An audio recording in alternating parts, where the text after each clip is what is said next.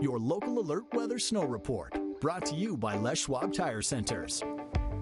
In the past 24 hours, all of our mountain resorts are barely reporting any new snow. Mount Hood Meadows, no new inches. Timberline only with 1. Hoodoo with 0. Same with Bachelor, Willamette Pass, and Ski Bowl with 6 new inches. Now, I checked this morning. We know there is snow on the ground. We know that we got some overnight. But the Bachelor and Hoodoo folks just have not updated yet, as it is still really early. So check back with us in a bit.